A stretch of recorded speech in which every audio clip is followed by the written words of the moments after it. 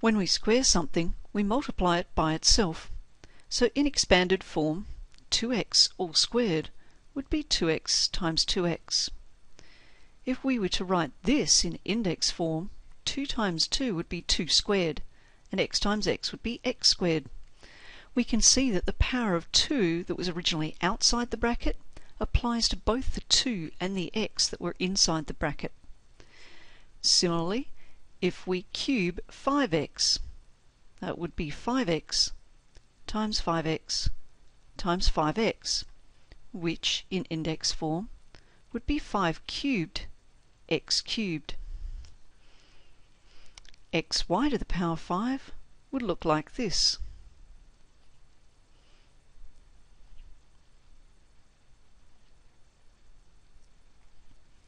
And in index form would be x to the power 5, y to the power 5. In general, if we have more values inside a bracket, the power outside applies to everything in the bracket. So ab all to the power n would be the same as a to the n times b to the n. And this is our fourth index law. We can use this index law to simplify the following problems. 2x all to the power 4 would be the same as 2 to the power 4, x to the power 4. In simplest terms, 16 x to the power 4. The power of 3 outside the bracket applies to both the x and the y, so this would be x cubed, y cubed.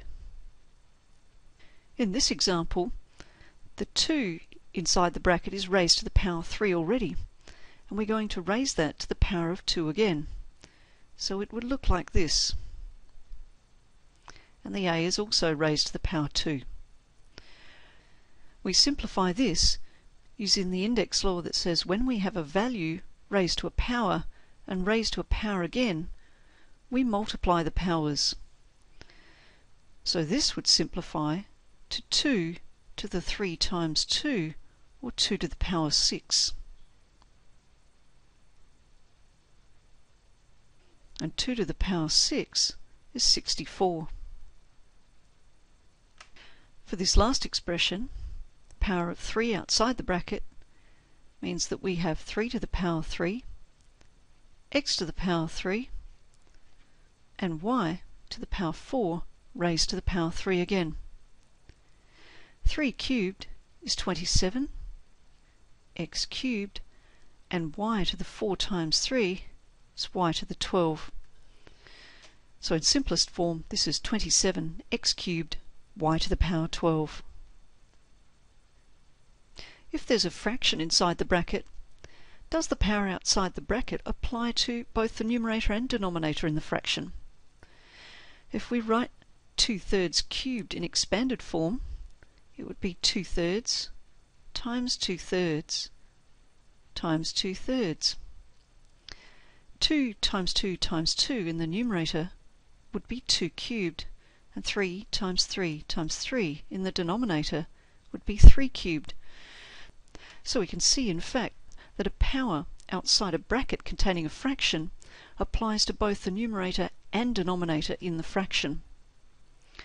If we look at this next example, x over 2 all raised to the power 4, in expanded form, it would look like this.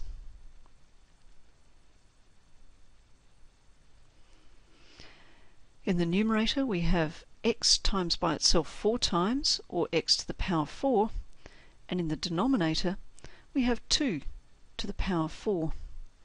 So the power of 4 applies to both the numerator and denominator. X divided by y cubed in expanded form would look like this.